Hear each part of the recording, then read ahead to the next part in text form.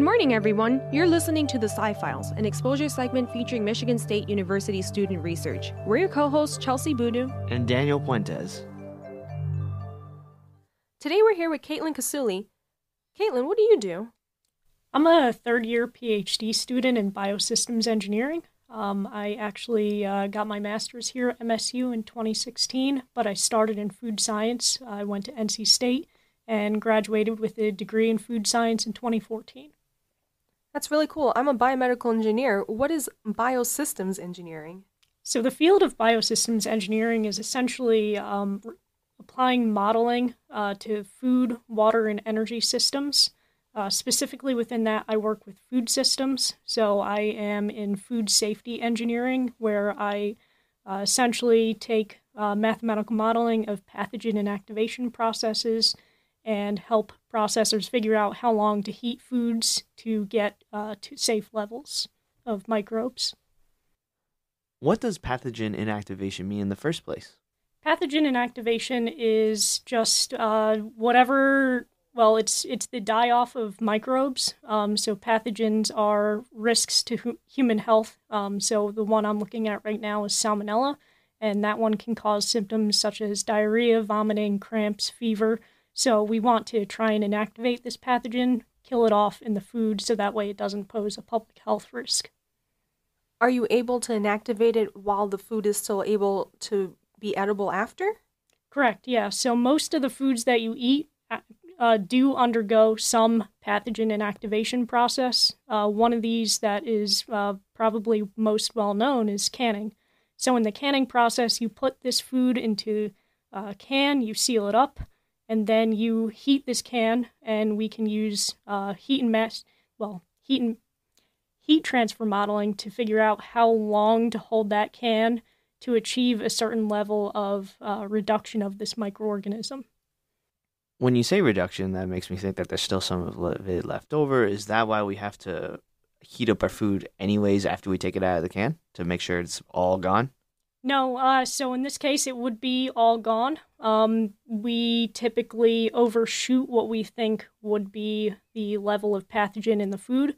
So when we look at, say, like a 5-log reduction of something, that means we think the level is much lower. And when I say 5-log, that means 99.999% reduction of the bacterial load of the food. It's typically much lower than that, what we see in the prevalence. So we tend to overshoot just to make sure there's that margin of safety. Something that I'm kind of confused about, though, is that cans are usually made of aluminum. So it's kind of contradictory in my mind that you'd want to heat an aluminum can that has food in it and then eat it after. Because isn't it bad to heat aluminum and other things that the can could have? Because, like, what if the can can be, like, seeping into the food?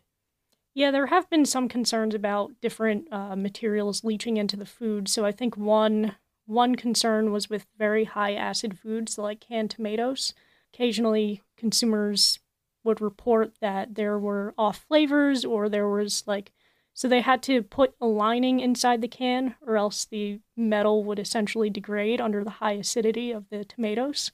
So there are different things to look at, but as far as like metal leaching into a food that's not typically a high acid food, it's not really a major concern to consumers.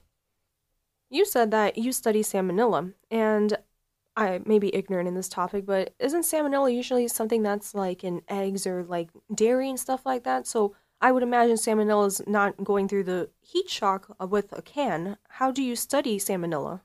My project is specifically looking at salmonella contamination in peanuts and other nut products. So during my master's degree, I was looking at pistachios, and I did some work with almonds and flour.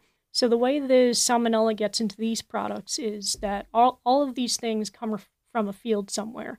And typically it'll be contaminated with soil. There have been studies that show that salmonella can exist in soils for very long times, and during harvest, if there's any cross-contamination with the soil, I mean, I'm sure you've driven by harvest before, being in Michigan, and seen the big clouds of soil that come up. So this soil gets onto the product, or product gets onto the ground during the harvest, and that's where the salmonella can get in. But don't they wash the food after they harvest it?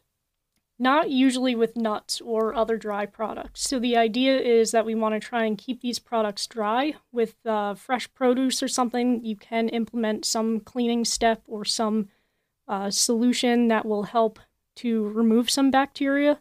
But with nuts and other products, it's typically not much of a cleaning step unless you do have a step where you want to remove the hulls from some of these nuts, but typically it'll just get the hulls removed. It'll go through some other kind of minor cleaning steps, and then it'll go on to the roaster. So you roast the nuts. That makes me think a lot of like roasting chestnuts by an open fire since Christmas is somewhat getting nearby now. Is that what's leading the pathogen inactivation whenever you're studying these peanuts in the first place? Correct, yeah. So when we look at pathogen inactivation, there are a lot of things in the roasting process as well as in the nut that can help to inactivate that pathogen. One of these things is temperature, so heating it up. The moisture of the nut, so the higher the moisture content, the better salmonella inactivation or other pathogen inactivation you're going to get, as well as the humidity of the surrounding air. So especially in almonds, there is a mandatory treatment to reduce pathogens, and one of those things that they say you can do if you don't want to apply a very severe heat treatment is you can actually add steam to this process, and that really enhances the killing power of the heat that you do apply. Is that because the steam is going to be moving at a larger velocity inside of the vapor and colliding with these pathogens to kill them? We don't fully understand the mechanism, but there is the heat transfer that occurs when you have the condensation on the surface. So especially at these high steam concentrations, your dew point goes up. So your nut surface temperature stays below the dew point for longer, so you have this condensation effect. The effect does exist well after that condensation period ends, so there might be some interaction with the steam with the surface still remaining after that. And I'm hoping that my Ph.D. is going to further elucidate some of those effects so we can figure out what's going on at the surface. And at what temperature do they roast the nuts at? Is it at a temperature where the nuts would explode at? That's what I'm thinking of when I think of nuts going through a roaster. It depends on the nut. So almonds can be up to 121 Celsius, which I think is 250 Fahrenheit, I think is kind of the maximum range. Pistachios are a little bit below that. Peanuts are pretty much above that, 325, 350 Fahrenheit. So yeah, the temperatures are pretty high, and there's really not a risk of them burning or exploding or anything because they've done the chemistry science to figure out what's going to be an optimal roast as far as taste, color, texture, and all of those factors. All of this leads into my next question. This seems like it has to be a very controlled environment based off the humidity and the temperature. Do you look at the optimal temperature to inactivate the pathogen, or is that already determined? So a processor typically looks at what range of conditions is going to give them the most optimal color, texture, and flavor for their process. And then when we come in and do the validation science, we want to work within those ranges, but also figure out what is the lowest amount of energy that we can put into the system and still give you a safe product that still fits within your quality range. And you had mentioned that there are some components within the nuts that help inactivate these pathogens. Do you study any of those?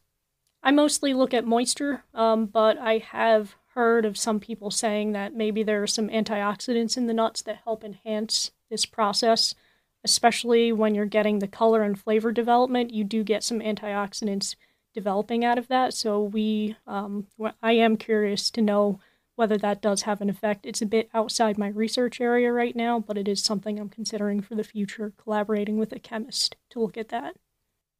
Since salmonella is considered a bacteria, has there ever been a worry that that bacterium can grow resistant to the heat that it's being constantly applied to it?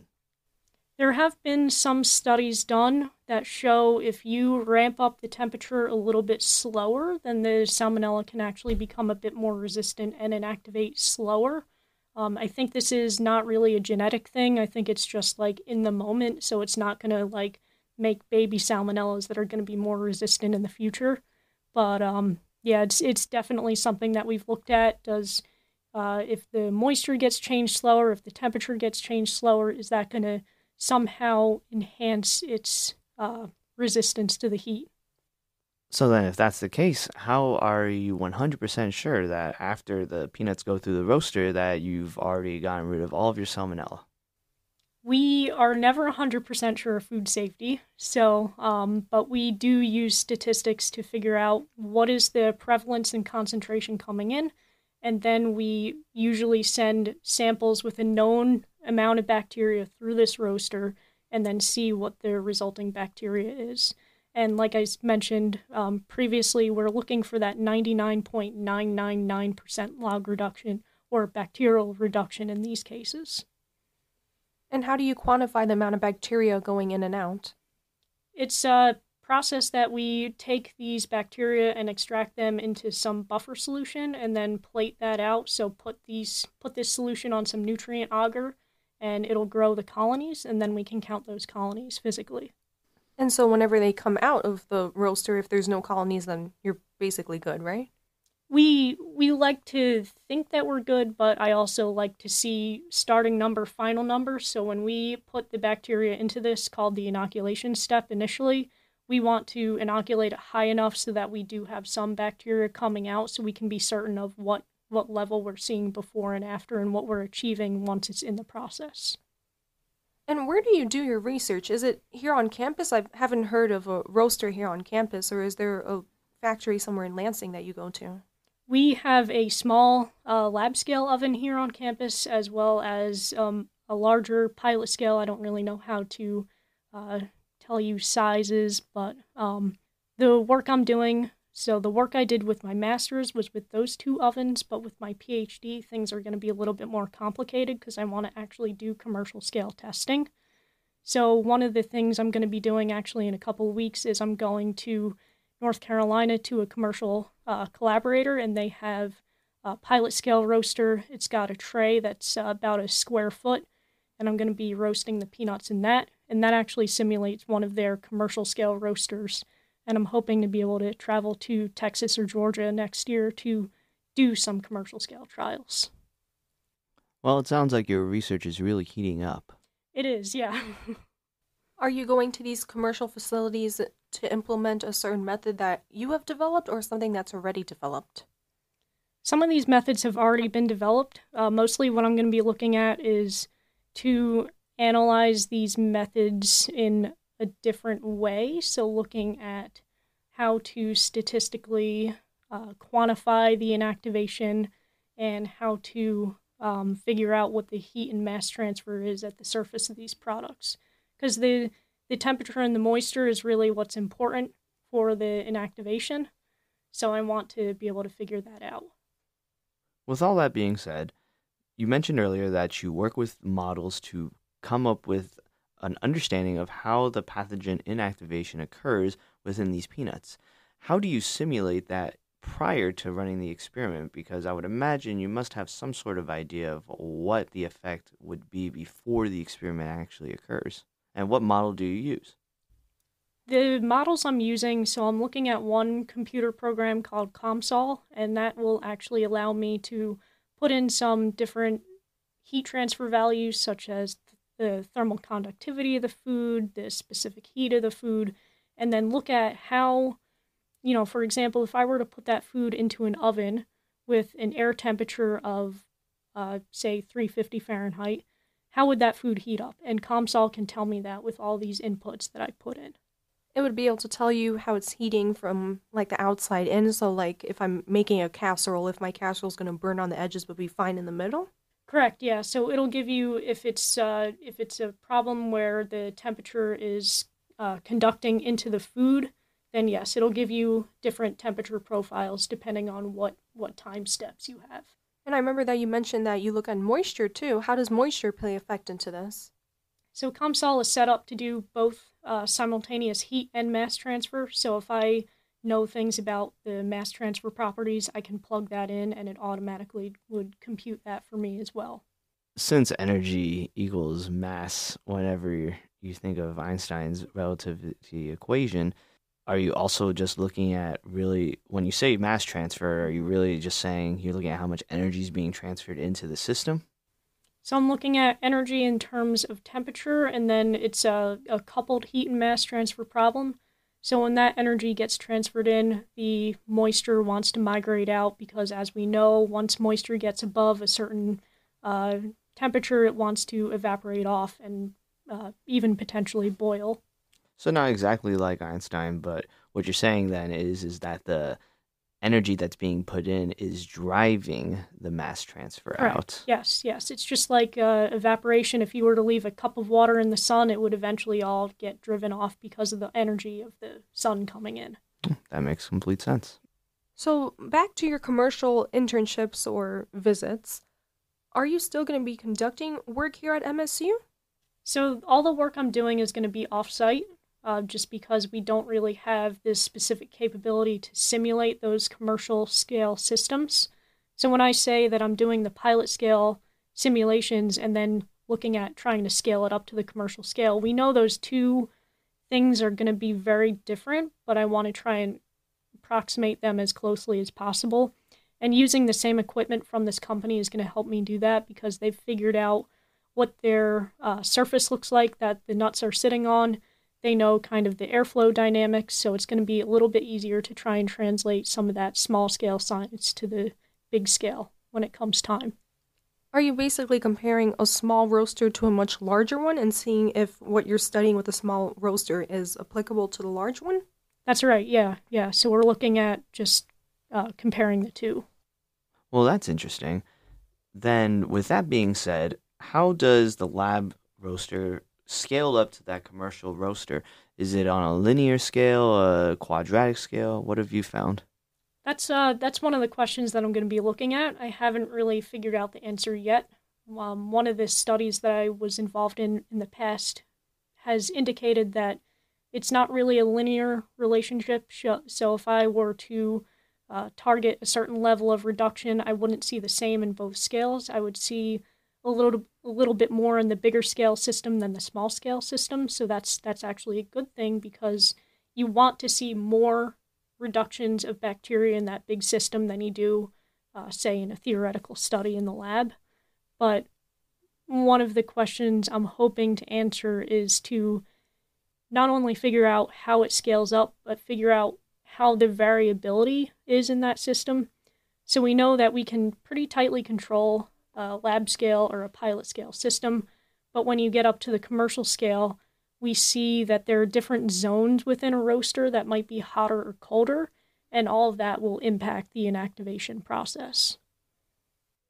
How does the surface area of a nut play into the role of pathogen inactivation? The surface area, I don't think would have a huge impact. Looking at maybe heat and mass transfer dynamics, it might impact how much moisture comes out of that product. So if you have a very small nut, then you have more potential to draw out more moisture if you have like a bigger surface area to volume ratio. But if your surface area to volume ratio is much smaller, meaning you have more volume as compared to surface area, then you're going to be drawing out less moisture, and that could somehow play a role in the dynamics of the inactivation. Yeah, because I just think about how you have these different sizes of nuts, all the way down from the peanuts that you're studying to these massive, like, chestnuts that I was referring to earlier in this interview. Yeah, correct. So depending on how these things are processed, if there is potential for greater moisture to come out, then that'll go into the air and potentially also have a greater impact on the inactivation because the more moisture you have in the air, the greater the potential is for the inactivation. Does the area that the nuts are harvested affect the amount of bacteria in the soil? It depends. So one of the things I was looking at, I did a risk assessment for peanuts, so essentially looking at kind of the supply chain, prevalence and concentration, and we were finding that the concentration in a certain crop year was a little bit dependent on the rainfall from the previous year. And that could just be that the rainfall in that previous year was moving around more salmonella, so that way when the crops for the following year were planted, there was more potential for that cross-contamination to happen. Well, I have to ask, since you are studying peanuts, do you happen to have a peanut allergy in the first place? I do not, fortunately, so I can go inside these facilities, I can study the peanuts, I can touch them, I can, take a sample if I'm actually working in a food grade lab. So, yeah, I don't think I'd be able to do this project if I had a peanut allergy, and that would be highly unfortunate. So then, besides exploring these peanut roasting facilities, what else do you like to do on your spare time? So I have a dog, a Boston Terrier Chihuahua mix, and he keeps me very busy. I also enjoy home brewing and I play ice hockey. So Oh, so you make some of your own beer. I do, yeah, yeah. Right. Well, is there a particular style that you like? I tend to like darker beers, so like porters and stouts. I don't think I've brewed any of those recently. I need to get back into brewing. But since winter is coming up, maybe a good porter or stout will be on the menu pretty soon. Do you ever involve the peanuts that are in your research in your home brews? I don't because they're lab grade peanuts, even though I'm using a surrogate for salmonella, so it is safe for consumption. I don't really want to risk the cross contamination. But I've had peanut beers before and they're pretty good, so. It's really interesting that you mention your passion for brewing beer. Danny and I actually just went over to Saugatuck Brewing Company with the Grid Bar Arcade, and we brewed our own beer for science. So it was really cool. It was a scientist working with other people brewing beer, and then later on people will be able to drink this beer while listening to scientists. So we'll have Sci-Filers like yourself talking about their research while people can drink beer that we brewed. That's pretty cool. I actually did a project during my undergraduate degree in food science. So in food science, we learn about a lot of the concepts behind brewing. So one of my projects was looking at mashing, so taking the sugars out of the grain and converting them into sugars that can be digested by the yeast. So there's a lot of science, and I find it very exciting, and I'm glad to have a degree that helps me understand these processes. Yeah, and I'm really glad that you have that degree as well. Now I can go enjoy some nice, tasty craft beers whenever you brew some in the future for this upcoming winter. But thanks so much for coming on to our show this morning. We really do appreciate it. It's a pleasure to be here. I'm happy to have been invited to share my research story with you and with the listeners. Thank you to all of our listeners that joined us this week. And remember, the truth is in the science. Any comments and questions can be directed to scifiles@impact89fm.org. We'll see you all next week on Sci-Files.